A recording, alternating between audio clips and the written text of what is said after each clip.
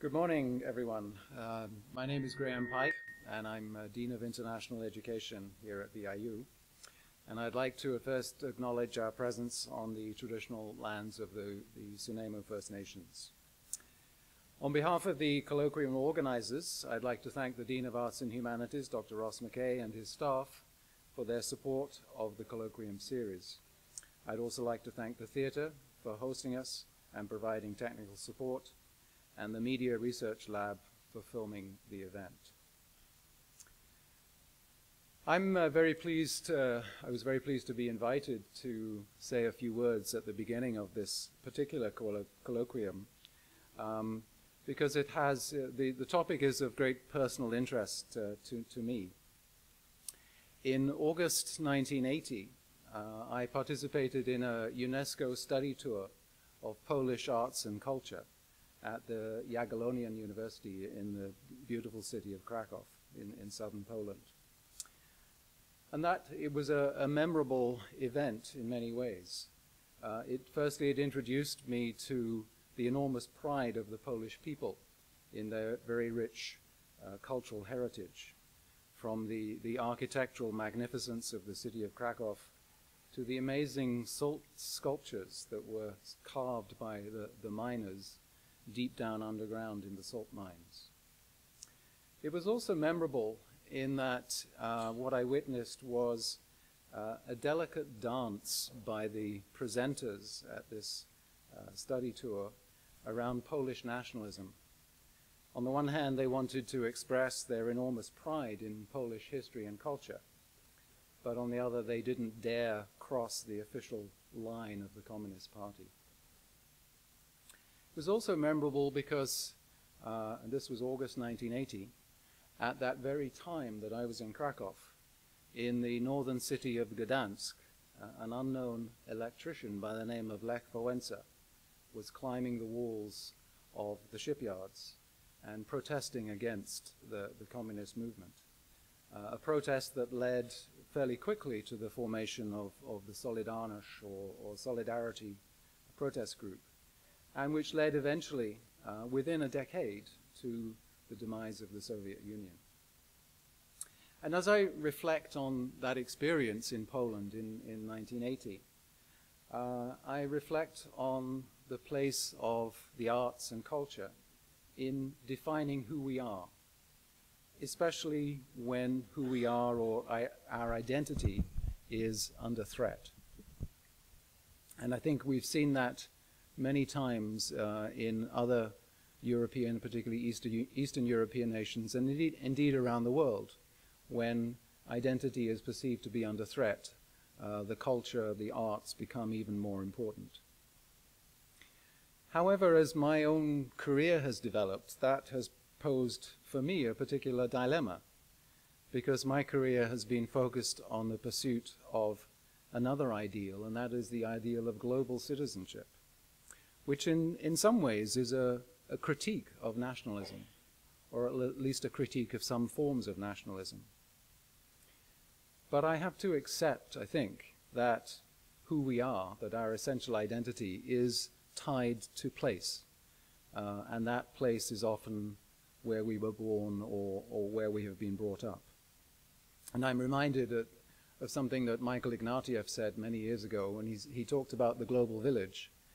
And he said, you know, all this talk about the global village, not many of us actually choose to live in that global village.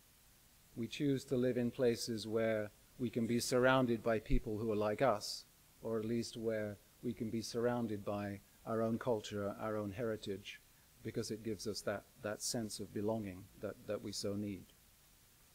Or as another writer has put it, the global village has no address.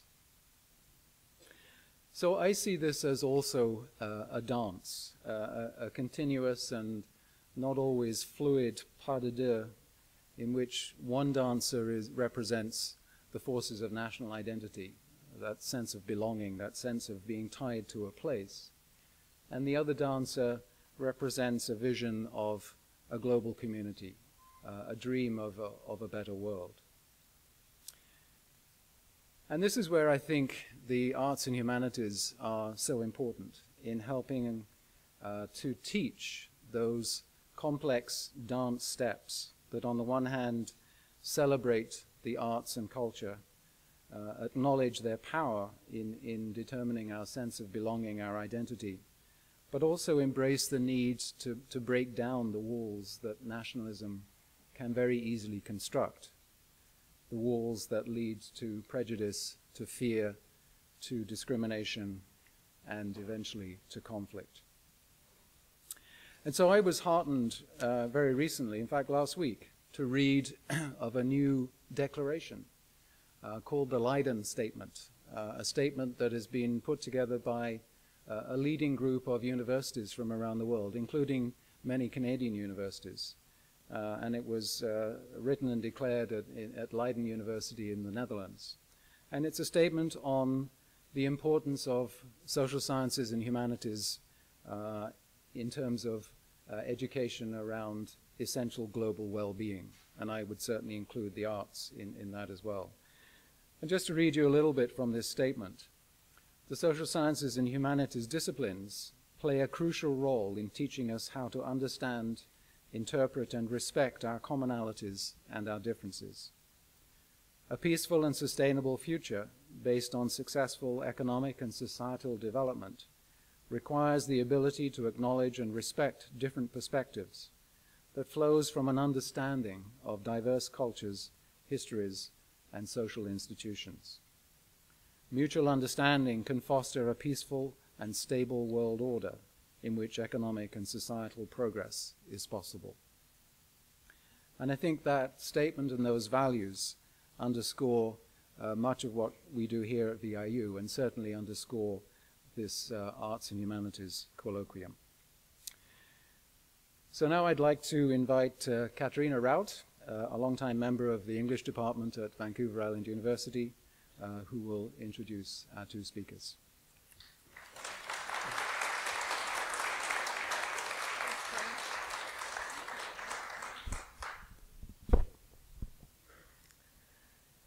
It is my pleasure to introduce my esteemed colleagues Terri Doughty and Dr. Justin McGrail to you. And it is a special honor to be able to do that in the presence of our new Chancellor, Chancellor Louise Mendel. Welcome. Your presence is a potent reminder for us that we have a shared commitment at VIU to the well-being of Indigenous and non-Indigenous students, staff, and faculty alike. And one of the expressions of that commitment is the existence of a building on campus that we call the Gathering Place. Now, today we are going to hear about Wroclaw, city in Poland, but the motto of that city is similar. It's called the Meeting Place. And while our talk today will take us to Poland, it will also address issues that we face right here in Nanaimo. How can we live in a place where we make room for difference and yet build community? How can we remember a past that so often was violent and painful? And most importantly, what is needed for reconciliation? In the past decade, I had the privilege to participate in 2 Canadian Studies conferences in Poland. And I was moved by the genuine interest of our Polish colleagues in us, in Canada. How do you practice multiculturalism, they asked. What do you do to get along? We need to learn from you. Today, we can learn from them. Terri Doughty teaches Victorian literature, children's literature, and literature of the fantastic. She has edited scholarly books in these fields and has published on children's and young adult fantasy literature, on British New Woman fiction and journalism, and on girls' empire adventure stories. Of particular interest to us today, however, is her work presenting papers at conferences and symposia in Poland, and her work as an editorial consultant for a Polish literature journal on literature and popular culture. Terri has taught courses in Polish literature for us and looks forward to a new course on Central European literature in January, to which you are warmly invited. Justin McGrail studied art and architectural history at McGill and earned his PhD in art history at the University of Victoria. He teaches art history, criticism, and art theory in our Department of Art and Design, and has published on big box stores or the new retail architecture in Canada. A few weeks ago, he gave a paper to the University Art Association of Canada at its annual conference in Toronto about building Wroclaw out of Breslau, material related to what you will hear today. Along with his academic work, Justin is a spoken word poet with over 20 years of performance experience in Canada and the United States. And if you are a longtime friend of the Arts and Humanities Colloquium, you will remember his brilliant performance for us in 2010. Please welcome Terri Doughty and Dr. Justin McGrail.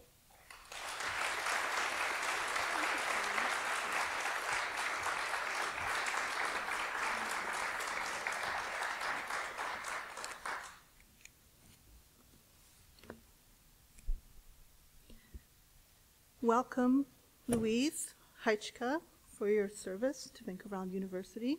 We look forward to seeing you here on campus more. And thank you to Graham and Katarina for those insightful introductions.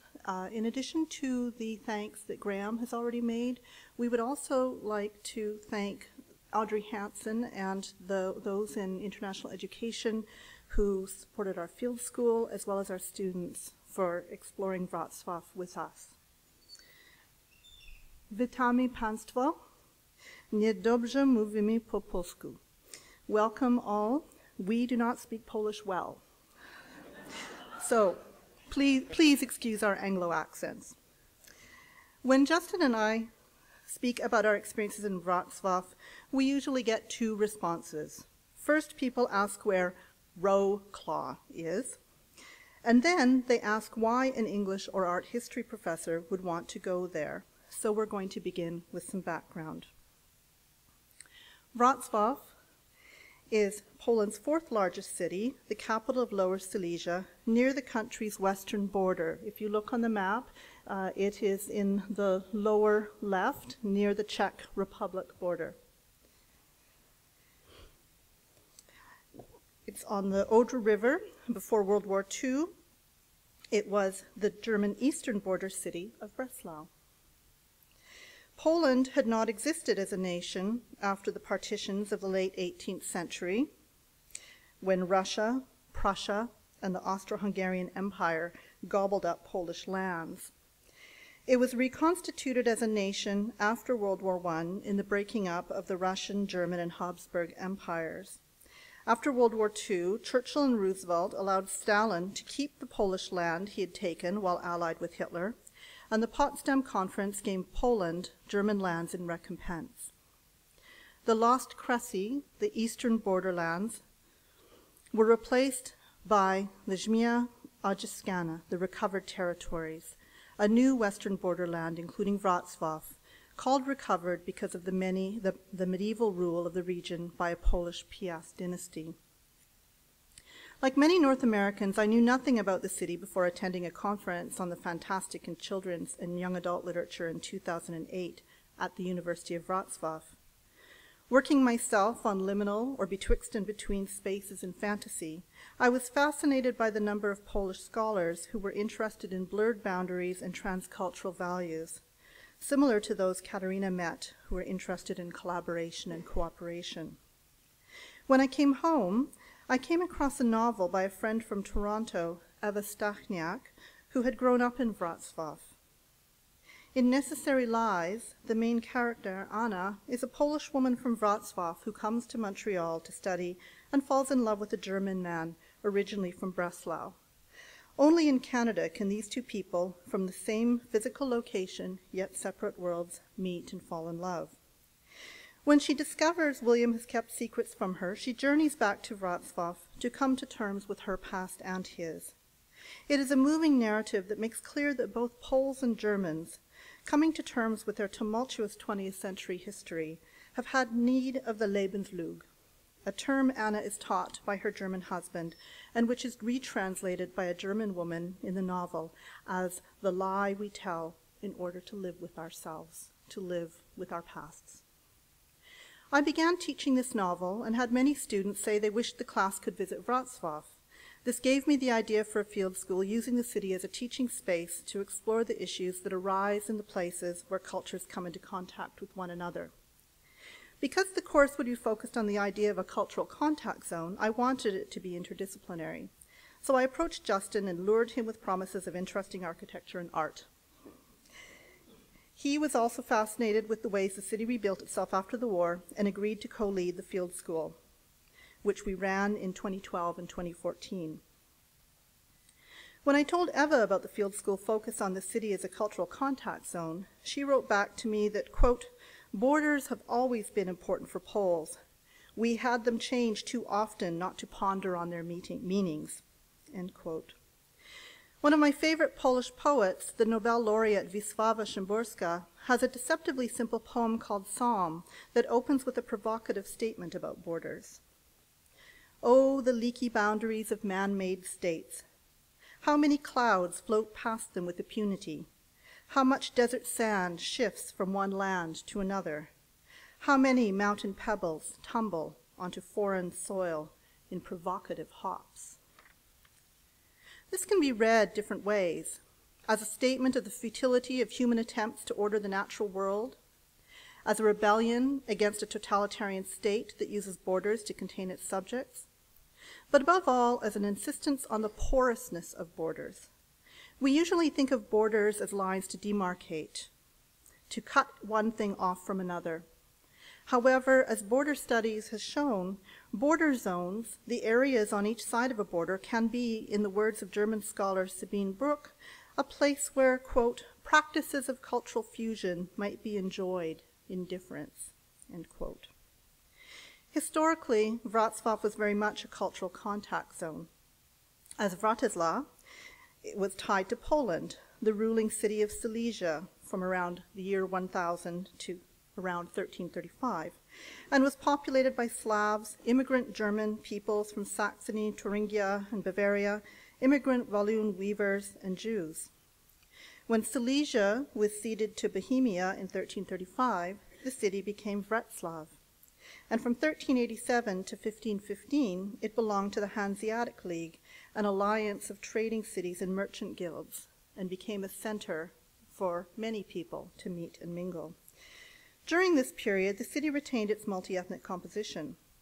When the Habsburgs added Bohemia to their territories in 1526, the city was renamed Breslau. Essentially Germanic by this time, it retained a small Polish population.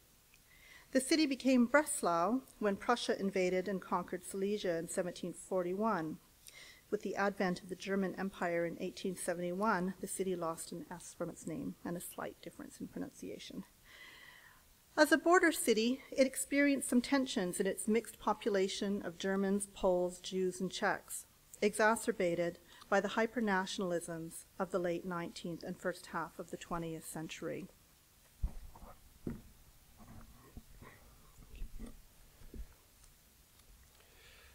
Tensions among the city's multi-ethnic populations would become flashpoints of conflict and catastrophe in the 20th century, all part of the chain of events that is familiar to us, which linked the First and the Second World Wars.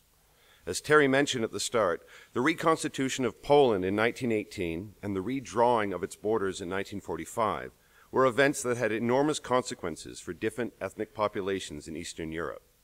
The shifting of borders that were formalized at the Potsdam Conference made the city part of the newly declared People's Republic of Poland, along with most of Silesia, dubbed the Recovered Territories, as a way of referencing the city's medieval history and Piast roots.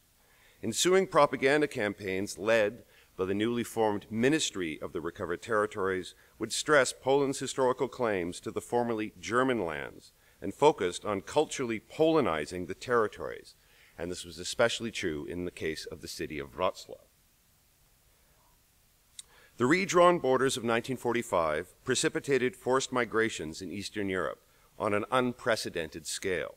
Historian R.M. Douglas has called it, quote, "the largest forced population transfer and perhaps the single greatest movement of peoples in all of human history."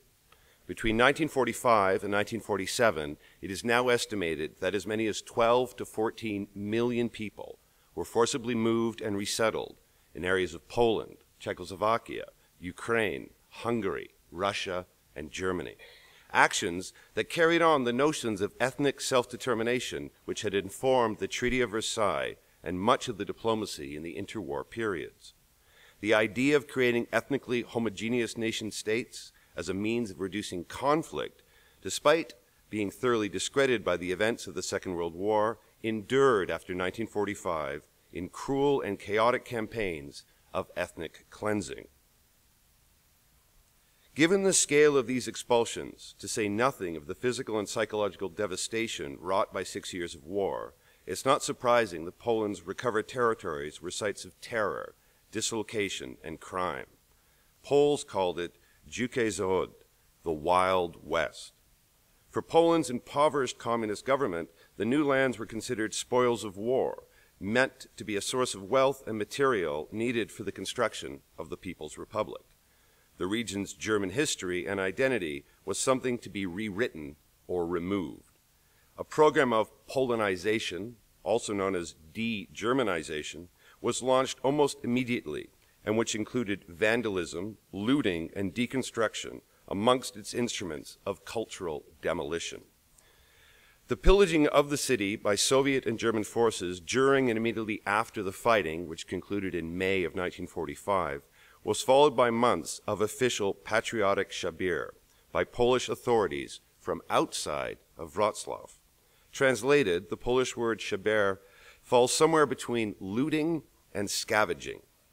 The government and cities of Poland needed tools and materials for the reconstruction, and Wroclaw, and Silesia in general, was to be their quarry for furniture, machinery, radios, typewriters, books, and office equipment. All of the city's intact pianos were gathered and sent to Krakow, while the city's still working streetcars went to Warsaw. In what is perhaps the best known example of patriotic szaber, the Polish capital, parts of which had been famously destroyed during the war, also received bricks and building materials from Wroclaw as part of a national campaign entitled "The Entire Nation is Rebuilding Its Capital." While authorities in part saw the collection of bricks and reuse of materials as an effective way to clear Wroclaw of rubble left from the siege, there quickly developed a lucrative trade in bricks that fueled the collection campaign and left new rubble behind.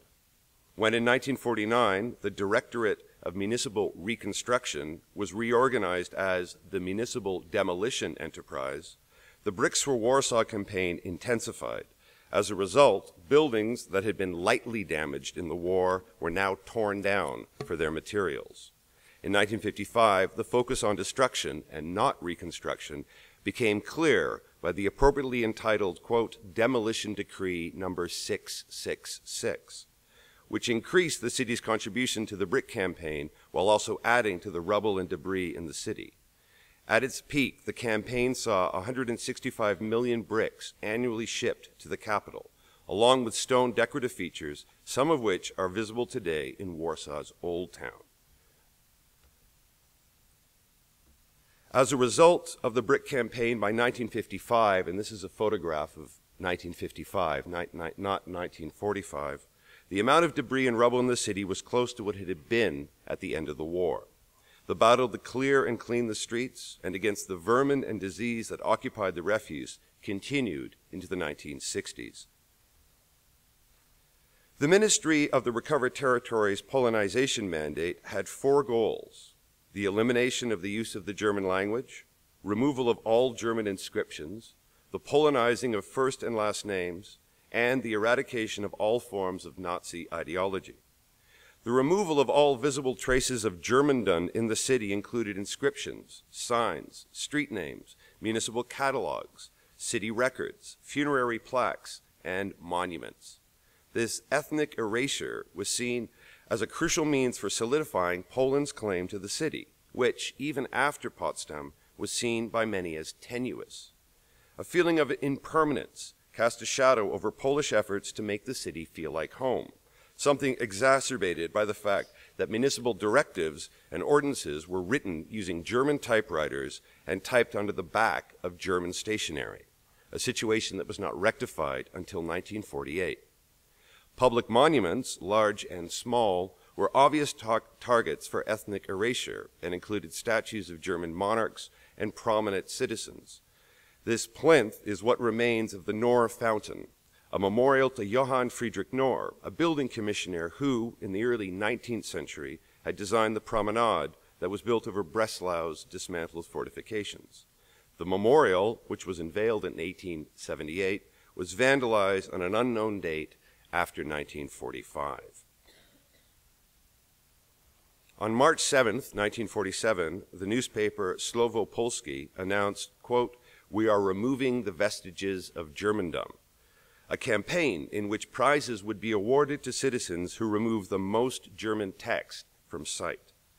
In her diary entry of 1947, Wroclaw citizen Joanna Komenitsky wrote, quote, "Almost every newspaper reminds us of the need to eradicate German inscriptions from public buildings, shop signs, wherever they appear.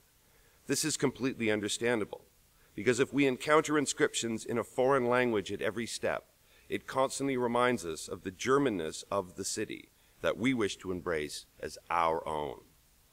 In the months preceding the exhibition of the recovered territories, a fair intended to celebrate the Polishness of the formerly German lands, scheduled for July of 1948, the erasure of Germandom increased with the destruction of monuments, the dismantling of funerary memorials, and the removal of all German place names. The exhibition was held on the site of the Centennial Hall, designed by Max Berg in 1913 to mark the 100th anniversary of the Battle of Leipzig, and which was renamed the Hala Ludova, the fittingly communist People's Hall. In front, we see the Iglika, the needle, which is Stanislaw Hempel's 96-meter-tall spire built for the exhibition, and which is the only monument in Wroclaw today that actually commemorates the border shifts of 1945. At the height of the Polonization campaign, anything bearing German text was a target, including funerary monuments. Cemeteries were declared parks, and headstones were collected and repurposed as masonry supply for the rebuilding efforts. On the exterior walls of the city's major churches, epitaphs were smashed or had their dedicatory bronze plaques removed, leaving behind multiple examples of eerie, framed blankness. While historians have today suggested that the Catholic Polish citizens were uncomfortable with such desecration, such actions were also part of the conversion of Protestant churches into Catholic ones. The vandalized church epitaphs were among the most visible legacy of the Polonization campaign in Wroclaw. For art historians, funerary monuments and memento mori themes constitute a familial realm of study. The blank epitaphs of Wroclaw convey a chilling variation on remembrance. That is, after death comes a loss of memory. That remembrance is a fragile thing, and that death seems to be a void. Memento mori becomes memento nihilo. The reminder of death is a reminder of nothingness. When individual dedications are lost, monuments become generalized and self-referential. They become memorials about memorials.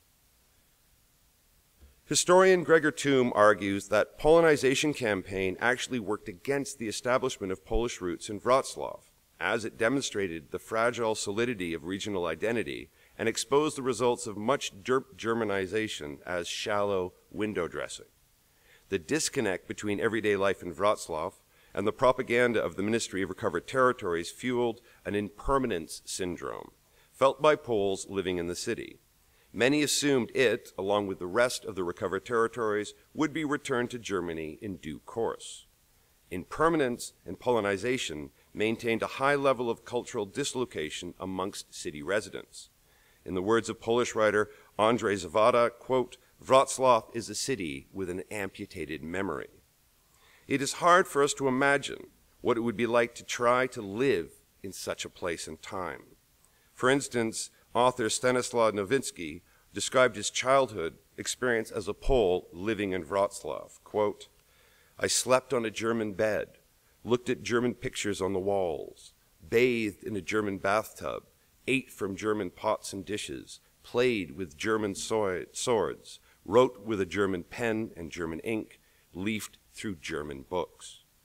We were raised in hatred and fear of the Germans from childhood, and at the same time, our entire world, the entire cosmos of everyday life, even our tastes, were shaped by the realm of these German things, end quote.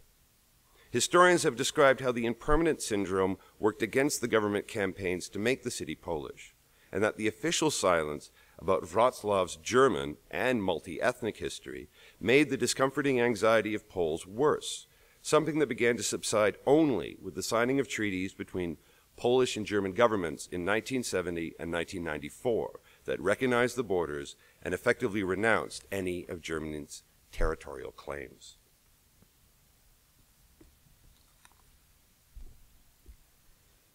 Generally, the post-war ethnic cleansings and population migrations were not acceptable topics in the literature of communist Poland, particularly in the period of aggressive polonization immediately after the war, but continuing into the 1980s. The poet Adam Zagajewski had been a noted dissident in communist Poland, but after martial law was declared in 1981, he exiled himself to Paris. In the title poem of his 1986 volume, To Go to Lvov, he writes of the city in which he was born, now Lviv in Ukraine, but which he knows only through family members, as his family was forced after the war to move to the recovered territories, to Gliwice, Poland, formerly German Gliwice, and this is just a bit south of Wrocław. Many of his former friends felt betrayed and puzzled by his seeming rejection of politics for nostalgia. Quote, to go to Lvov, which station for Lvov, if not in a dream at dawn, when dew gleams on a suitcase, when express trains and bullet trains are being born, to leave in haste for Lvov, night or day in September or in March, but only if Lvov exists, if it is to be found within the frontiers and not just in my new passport. The American critic Marianne Hirsch has coined the term post-memory to describe, quote, the relationship that the generation after bears to the personal, collective, and cultural trauma of those who came before, to experiences they remember only by means of the stories, images, and behaviors among which they grew up. But these experiences were transmitted to them so deeply and effectively as to seem to constitute memories in their own right. Post-memory's connection to the past is thus actually mediated not by recall, but by imaginative investment, projection, and creation, end quote. Clearly, to go to Lvov is an expression of post-memory, and post-memory would come to be a dominant feature in Polish literature of the 1990s, after the fall of communism, as writers began to reconstitute the Polish pre-communist past.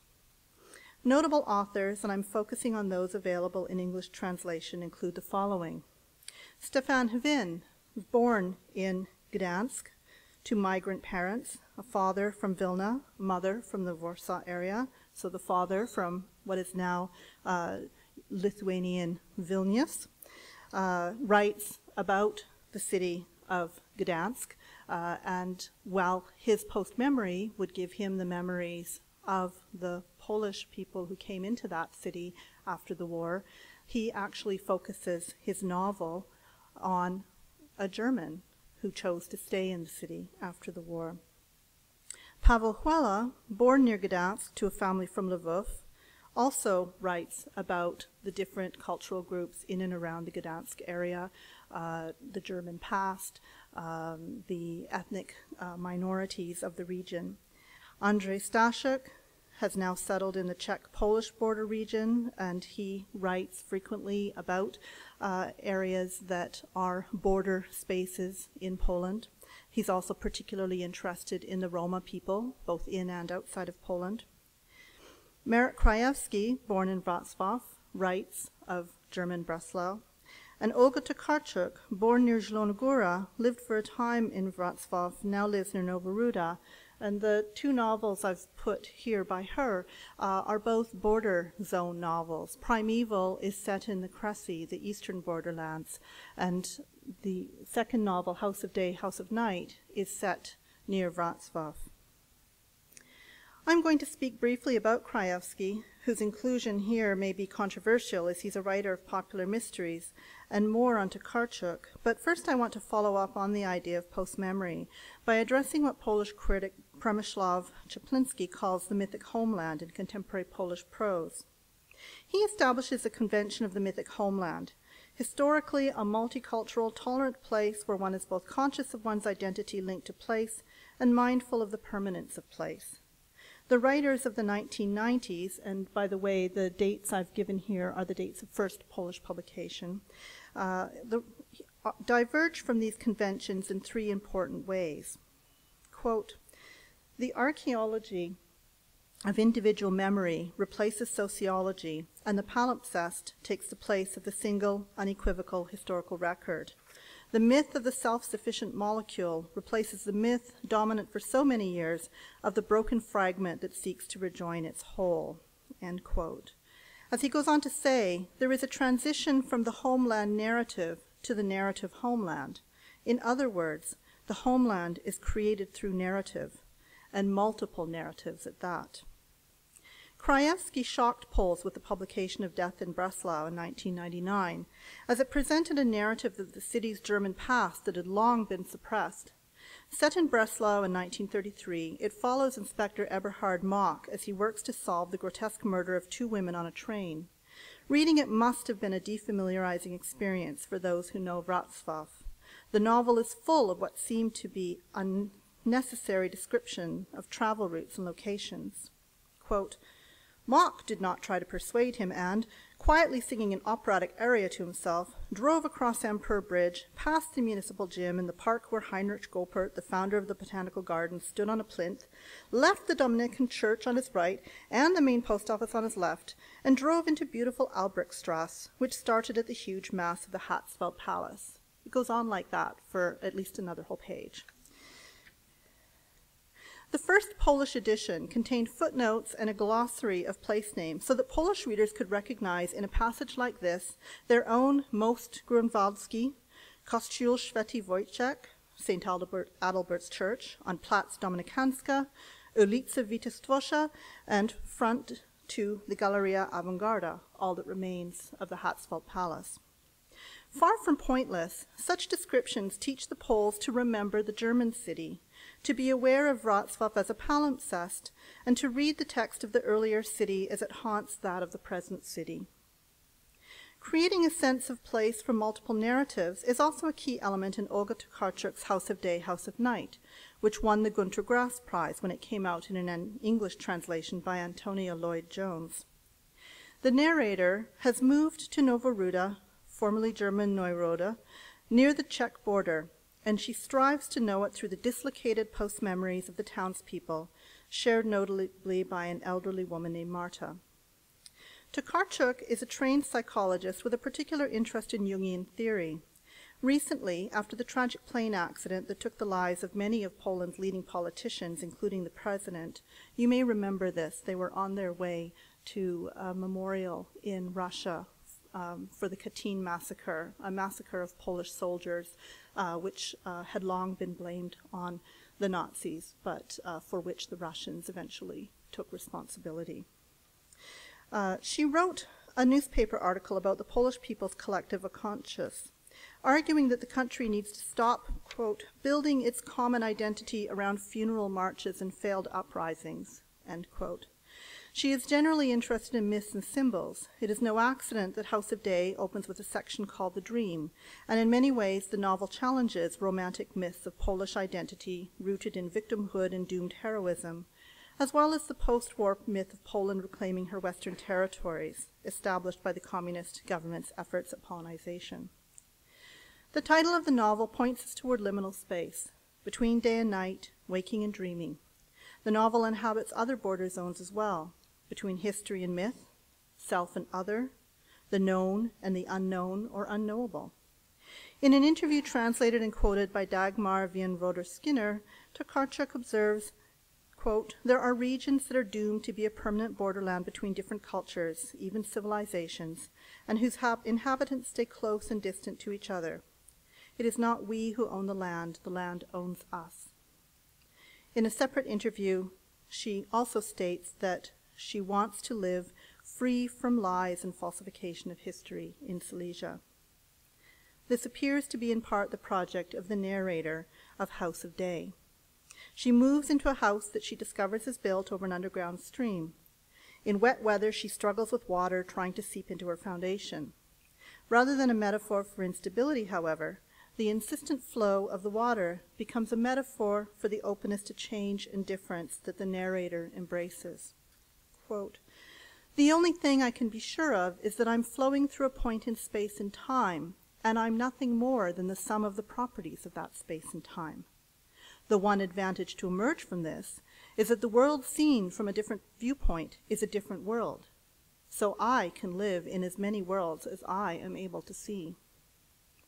The narrator comes to see she indeed lives in many worlds. Instead of presenting a master narrative that determines the official history of the region, the novel presents a series of micro-narratives. Among the stories presented are those of Peter Dieter, a German tourist who visits his old village after the border is opened between Poland and Germany, the Bobel family, who arrive in the West from the East after the war and move into a house still inhabited by 2 German women, Polish treasure hunters, committing Schaber, who scour ruins for German things left behind after the forced migration of the German population, and the von Goertzen family, who must leave their mansion for a new one bought cheaply in Bavaria before the war, after its owners have mysteriously departed. I suspect that they were Jews fleeing Nazi Germany. The sum of all these stories is that there is no exceptional suffering of Poles. Germans suffered too. And in order for the narrator to truly be at home in this new territory, she must come to know all the stories, which, no matter how diverse, ultimately are shown to be deeply connected by time and place. The novel ends with the narrator's partner taking a series of night shots of the sky over time. Quote, "R is certain that we'll have a set of stills showing a rational sequence of skies, which is sure to mean something. It'll be possible to put all the pictures together like a jigsaw, or to load them one on top of another in the computer, or to make one single sky out of them with the help of a software program. And then we'll know." Similarly, we know this formerly German, now Polish land through the accretion of stories, multiple voices heard across time, as does the Polish narrator who comes to know herself through learning the land and its diverse stories.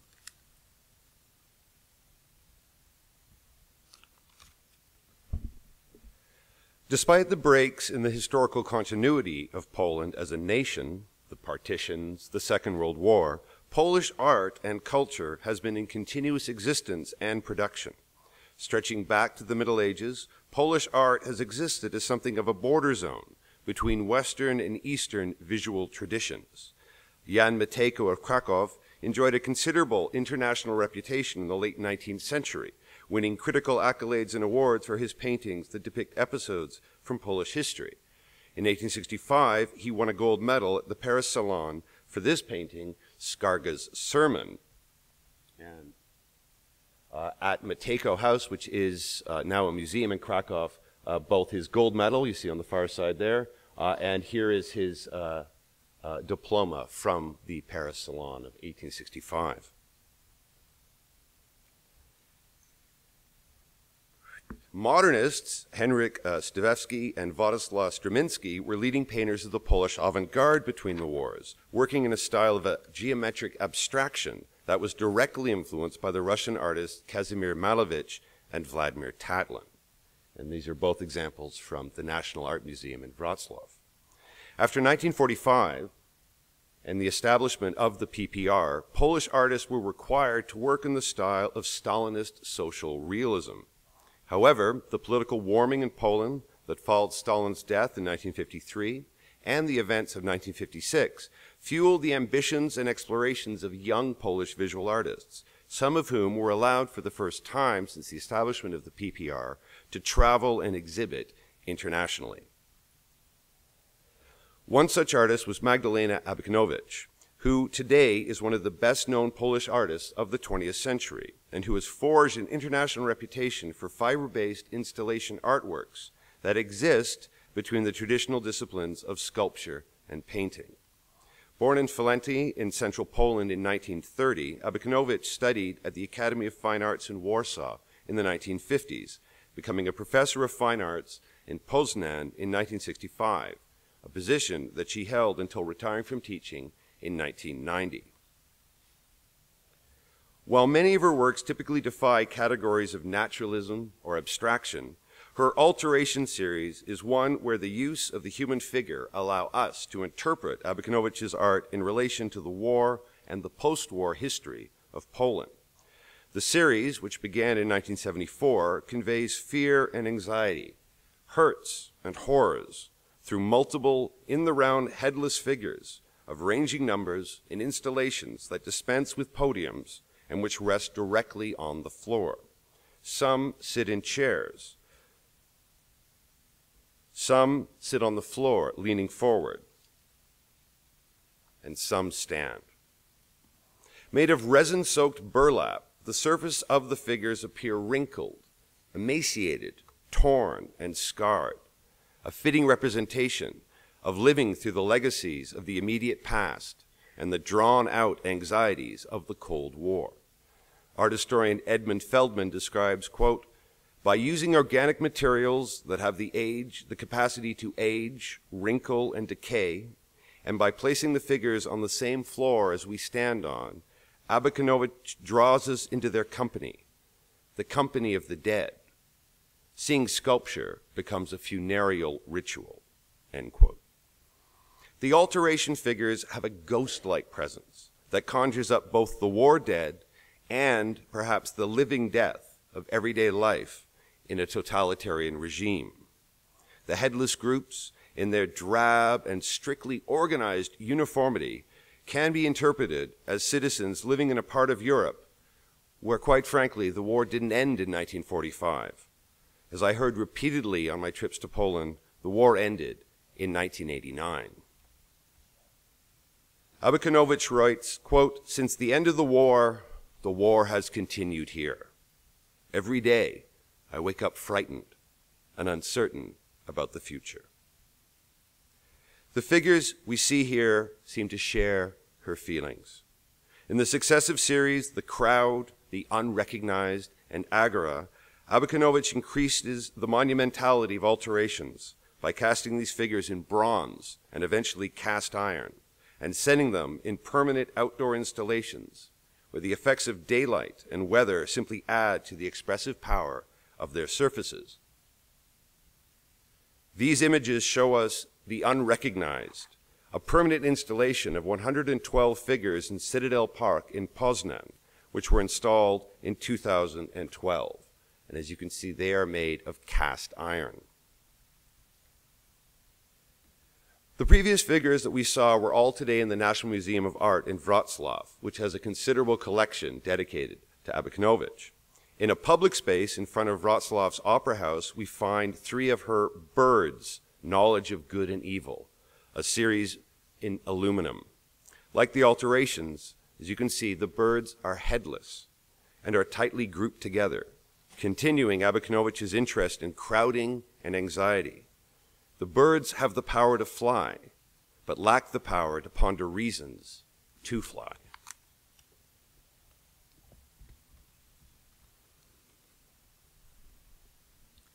Today, Wrocław is looking for reasons to fly. As we've seen after World War II, Poland worked aggressively to erase memories of the German past in the recovered territories.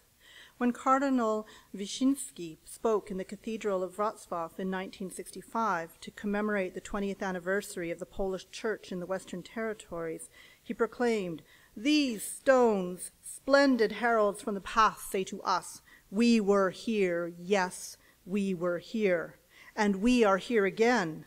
We have returned to our paternal home. The message is clear to us. We understand it. We understand this language. It is our language. The stones call to us from the walls. The bones in the crypts covered in earth speak to us in our mother tongue." So much for the century's worth of voices from multi-ethnic inhabitants of the Bohemian and German cities on the same site. After the fall of communism, however, the city began to turn its attention to recuperating its multi-ethnic history. When the Dalai Lama was awarded honorary citizenship in 2008, the citation read, quote, "Wroclaw is a city of many cultures and religions. In the words of the late Pope John Paul II, Wroclaw is a meeting place, a uniting place. The ideals of His Holiness the Dalai Lama are especially dear to the citizens of Wroclaw," end quote. This notion of Wroclaw as a meeting place, miasto spotkan, is central to the city's current identity and has spurred a number of projects of cultural exchange with Germany. In the 4 visits I've made to the city between 2008 and 2014, I've observed such events as a visiting show of German Romantic paintings at the National Gallery and displays of designs by noted German architects of Breslau, such as Max Berg, in the Museum of Architecture. Ethnic cleansing in the 20th century may have left Wrocław a dominantly Polish Catholic city. However, a 2010 study by the Cities for Local Integration Policy Network, and this is a Europe-wide network of cities looking at how to create multicultural spaces in their cities, indicates that the city is slowly regaining a multicultural identity. Some of this comes from the university, which, like VIU, benefits from a healthy international student population, and from multinationals establishing offices and factories. Some of the larger ones are Korean and Italian. A population study identified minority communities of Ukrainians, Roma, Germans, Lemkos, these are an ethnic minority from the Carpathians, Jews, Tatars from the east, Karems, another ethnic minority, this time from Turkey, and Bulgarians. A good example of the desire in Wrocław to inhabit a cultural contact zone is the recently developed District of Mutual Respect, bordered by a Lutheran church, Jewish synagogue, Catholic church, and Orthodox church. Another telling example would be the Jewish cemetery, which was first included on the list of city monuments only in 1975. Established in 1856, the cemetery covers 4.5 hectares and contains over 1,200 gravestones, and is a testament to the city's German Jewish history. It was closed in 1942 and in fact became a battleground during the Soviet siege. Smashed monuments, and as you can see, bullet holes, bear the evidence of the fighting which swept through the cemetery. In 1991, the cemetery became the Museum of Jewish Cemetery Art, a direct subsidiary of the City Museum of Wrocław. The mix of ruins, trees, and ivy make the cemetery a place where the past and the present exist in a picturesque solemnity.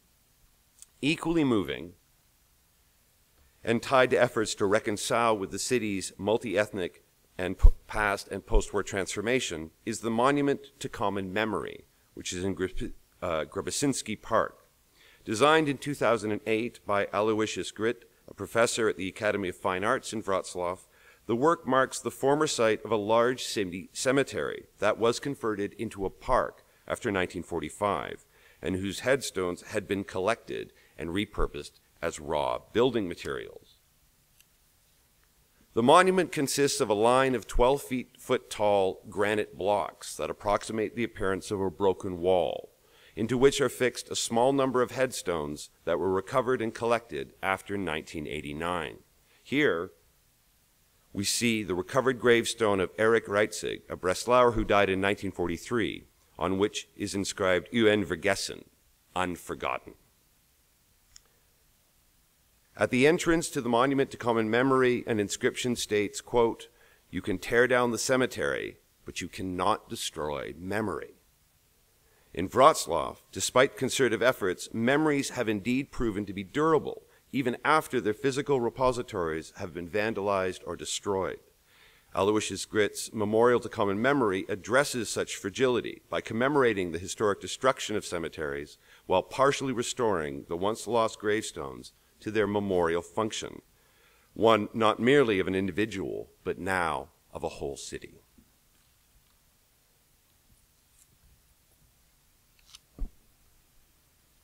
To conclude, the past, violent and painful as it is remembered, but not to generate resentments and division. Instead, through architecture, art, and stories from diverse perspectives, the different layers of the Palimpsestet des Wrocław can be read in order to learn the value of communities that celebrate diversity and the pleasures of blurred boundaries that promote transcultural connections. If you're interested in further reading, we have some suggestions. Here are 3 useful historical works.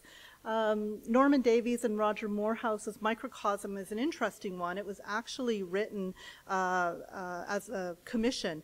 The mayor of Wrocław hired them to write a history of the city. He's a very forward-thinking fellow and a key mover in the development of Wrocław as the meeting place. It is a massive book, but well worth a read. Just a note that the book is critiqued by some historians as being a little bit too favorable to the Polish side of things. Andrew Demchuk's The Lost German East is a very really recent and fascinating look at the population shift. And in particular, he looks at the German side. He looks at German people who were forced out of their former homes and interviews people, reads in journals, diaries, letters, and takes a kind of a different approach, suggesting that for many of the people, much like the character Peter Dieter in House of Day, who comes to look at his old home, that the lost Breslau and its surrounding areas exist no longer. The new city has replaced it, and the home that they knew and loved is gone. Gregor Tum, you've heard Justin mention. Uprooted is an essential reading, I think, if you want to focus on the actual process of physical transformation of the city from a German city to a Polish city. It's well illustrated and makes for some fascinating and kind of horrifying in places reading. As well, I've suggested some literary texts. These are ones that you've heard me mention. Stefan Hvin's Death in Danzig was really, in some ways, like Death in Breslau, shocking when it came out, because, as I mentioned, the main character, Hannemann, is a German, and the focus is on his perspective, having his city invaded, having to share his home with a Polish family that moves in, and come to terms then with harassment from the Polish government after the war. Marek Krajewski, I've mentioned. Tomasz Różycki is a young Polish poet. Colonies is a brilliant sonnet sequence. I highly recommend it. All of the poem titles sound like, well, like the collection title, that it's all about colonization, and yet the contents are all about the history of his area of Poland and Poland more widely. He lives in Opola, which is not very far from Wrocław. Olga Tokarczuk I've mentioned. Adam Zagajewski, in addition to a collection of poems by him. Oops, I've skipped Wisława Szymborska. How can I? She's my favorite. That's a wonderful introduction to her work, the poems New and Collected. It's a nice big fat piece that gives you a good sense of the breadth of her career. She is a poet who is very deceptively simple. You'll read those poems and then they'll come back at you later on and you'll think about them and think about them some more. Tokarczuk I've mentioned. Adam Zagajewski, there is a good collection without end that includes To Go to Lvov in it. But I also thought I'd put here his essay, Two Cities, on Exile, History, and the Imagination. This is an essay about the population transfers, about what it means to be forcibly moved to a new place, about what it means to try and create an identity and feel a sense of belonging in that new place. So these are a few things that are available in English. And of course, Eva Stachniak's novel Necessary Lies is published by Dundurn Press in Canada and is something that you can also access easily.